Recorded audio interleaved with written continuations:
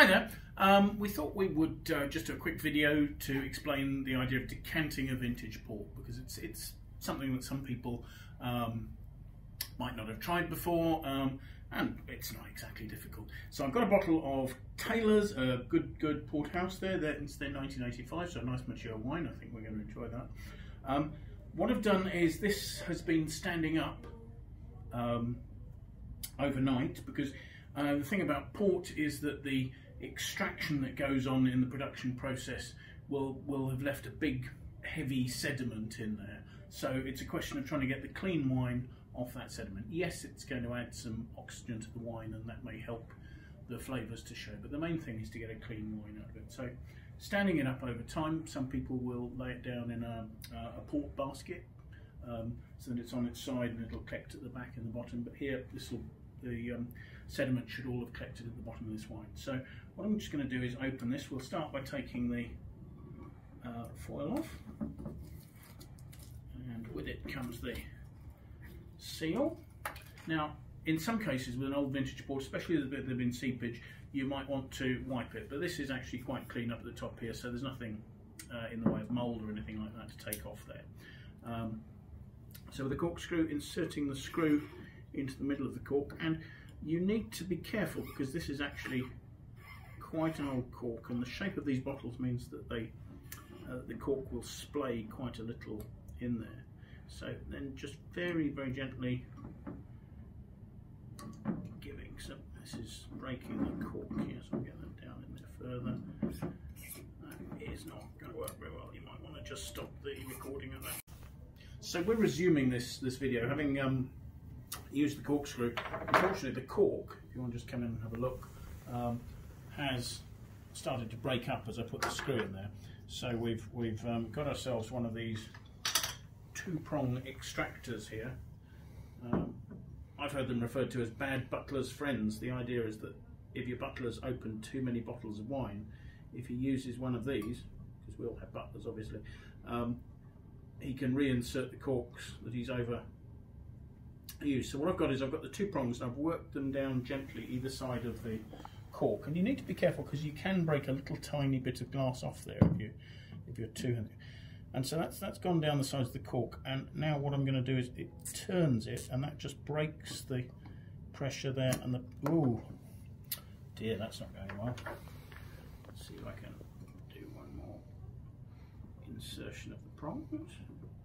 On this occasion we'll apply a bit of pressure. Right, okay, stop there I think. Okay, so we've tried a second time, and using the two-pronged extractor, we've got half the cork out. So I'm now going to try another trick, see if we can get the other half of the cork out. You might wonder what this is. It's a cable tie. Because what I'm going to do, let's just pop that down in there, and I'm slightly careful because this can be a little bit messy if it goes wrong. Just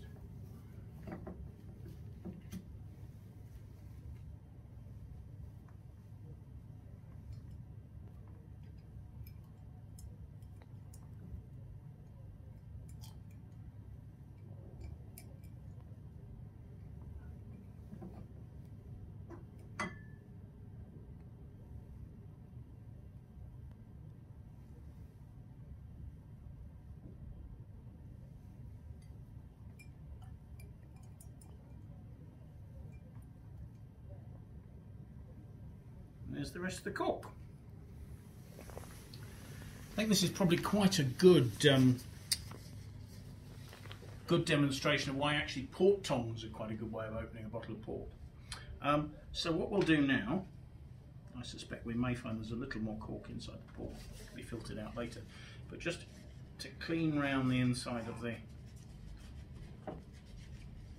bottle to remove any debris that might be there. Cork. So again, we're trying to get a nice clean wine, and I've got a light source here, a candle, so the idea is that I can decant the wine slowly and gently so that I'm not shaking it up to get sediment anywhere, and as the wine comes through we will be able to see the sediment starting to rise against the point of light that the candle provides in the background. You can see there's bits of cork in the decanter, unfortunately, which is annoying.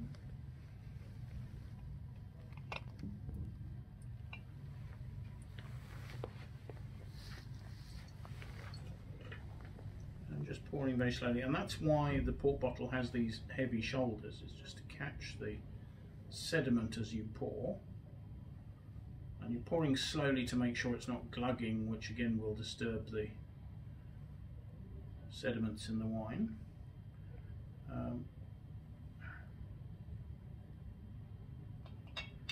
Right, stop there. If we just pour, we'll find a bit of cork in here, I think, as well, but you can see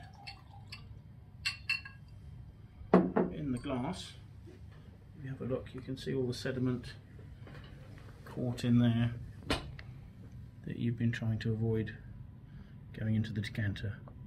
Now all we have to do is probably put the decanter through a filter and get the cork out. Okay, I can only wish you better luck when you try decanting with the cork of the bottle. Bye now.